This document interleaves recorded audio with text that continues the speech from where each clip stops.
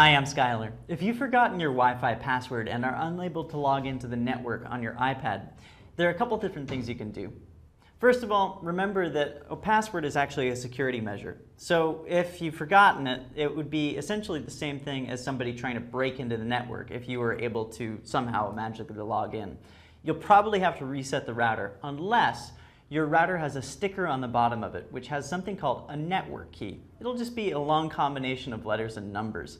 If you never set a password and use the default password, then it's probably the same thing and you'll be able to retrieve it by looking at the bottom of the router. So check that out first. If you've got an Apple router, such as an Airport Express or Airport Extreme or a time capsule, visit this webpage, Resetting an Airport Base Station or Airport Time Capsule FAQ. This has all the information that you'll need in order to perform a reset. Right down here at the bottom are pictures illustrating exactly where the button is, and it tells you how to perform each type of reset because there are several. That way, you can use Airport Utility in order to set a new password for your router. Thanks for watching. I'm Skylar.